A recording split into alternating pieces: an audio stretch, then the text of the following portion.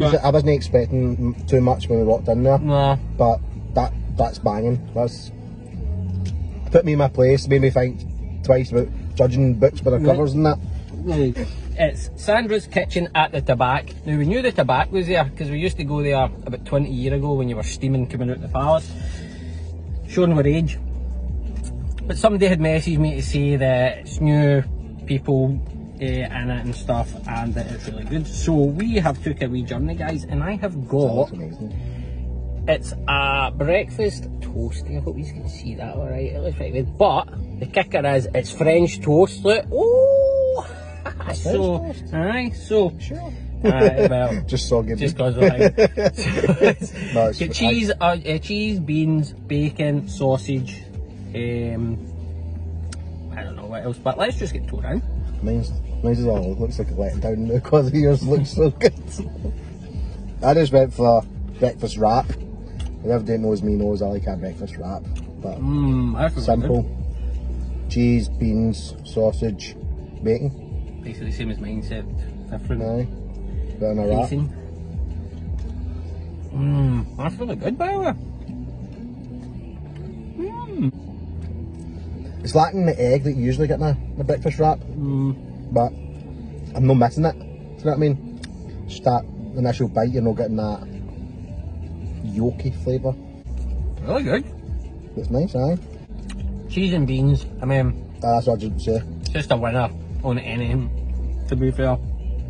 The French toast is a good wee substitute for your normal. Jealous, I want that. I'll get that next time I go. Good square sausage as well. It's not like your crap frozen ones. After doing that, Hamilton Central train station, literally right on it if you don't know where the TABAC is. Been there as long as I can remember, obviously, from a few different owners over the years, but it's always been there. Brilliant location. I think they have a good food spot where like trains coming in, taxis, a lot of people for the centre, sure. But good. She asked me if I wanted to add extras in it. I said I'll just take it as it comes, which is pleasant enough. But I think next time I would ask for the egg in it because I love the yolky bit. Bacon's cooked nice, you've not got that stringy. That was the big debate we were having. How do they cook the bacon? That's usually the test. Because you want it. Nothing worse than pulling it that big, stringy, fatty, unrendered. Get the bacon rendered a bit, get it crisped up. Right. I'm really enjoying that. When you're doing that, good consistency with cheese. The French toast is an absolute winner for me as your bread with the cheese and the beans.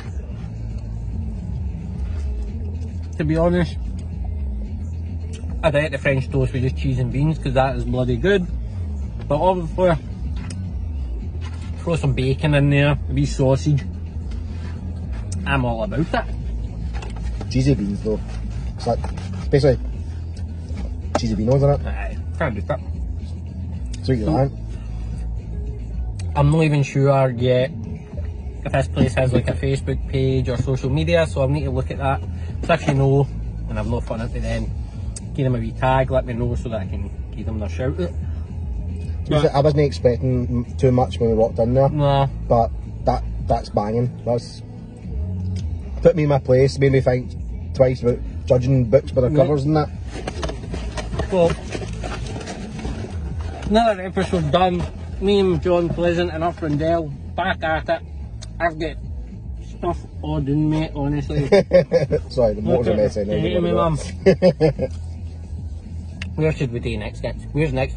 And also, we places like that is exactly what we're looking for. Places that we hidden gems that nobody knows about. Places that just don't get a shout out, but you still get a bang and wee meal. Till next time, folks, we shall see you later.